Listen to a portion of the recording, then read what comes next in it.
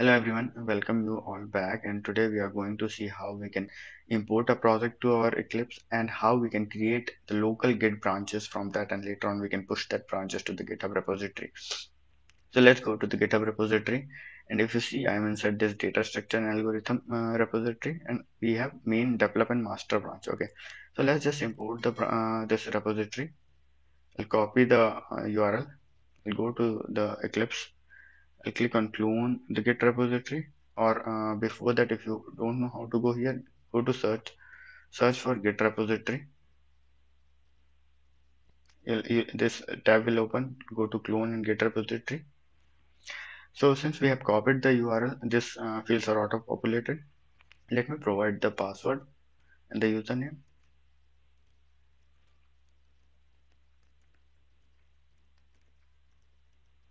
So once you provide the username and password, you can click on next.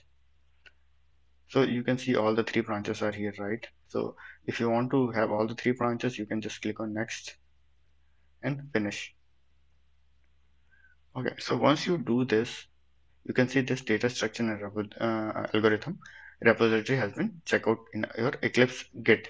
Okay, so you can see the branches, local branches and remote branches. So remote branches are these three branches, and local branches is this develop branch. Okay, so now what you need to do, you can switch to any branch. Okay, to switch, you right click, go to switch to, and click on others.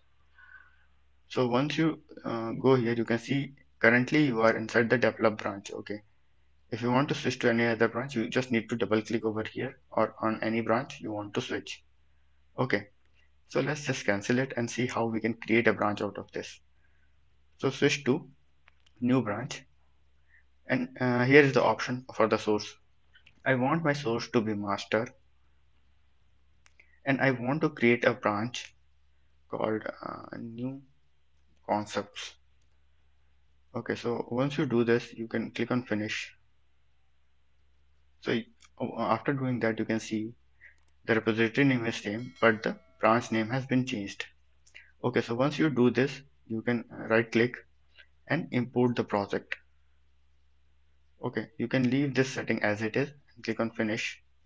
So once you do that and go to your package explorer, you can find this project. See, training is the project, data structure and algorithm is the repository name, and this is the branch name. Let's do some changes over here. Let's create a file, new class. Let's finish this. So this is created. Now I'll go to our package explorer, maximize this. Let me go to the project, right click, go to team, commit. If you see this much files are there, so I'll take this new class because this is Java file, and I'll this is the commit from new branch. Okay, now I'll do commit and push. It will again ask me for a username and password. Let me provide this.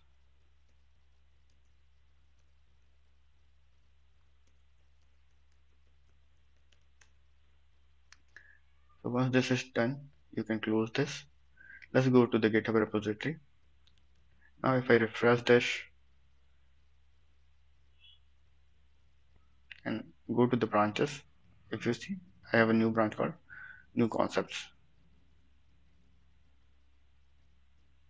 Okay, and if you go to this folder called training, if I search for the new, what was the class we created?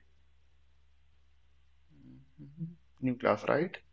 Let's search for new class. See, this new class has been added here. This was the comment, and this was 41 seconds ago.